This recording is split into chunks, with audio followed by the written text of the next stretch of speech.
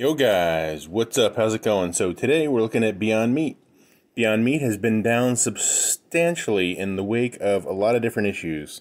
They had a fiasco with Taco Bell and the whole carne asada thing, and just in general, the profits are down. But I'm still very bullish on this company for the future. I like the way they do business. I like all the products they're coming out with, so I'm doubling down. Well, I'm not doubling down, but I'm going to sell an option here. It's going to sell one for 480, and you can see I already have 300 shares long, so I need to reduce my cost basis a little. Actually, I'm going to do two, just reduce my cost basis even more. Get almost $1,000 for this. Okay, it took a little bit of time, but it finally filled. Took less than a minute, so not bad.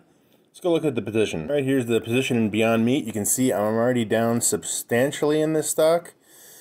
Probably not as much as they think I am, but my cost basis is about 115 for this stock currently. So I am still way below where I need to be.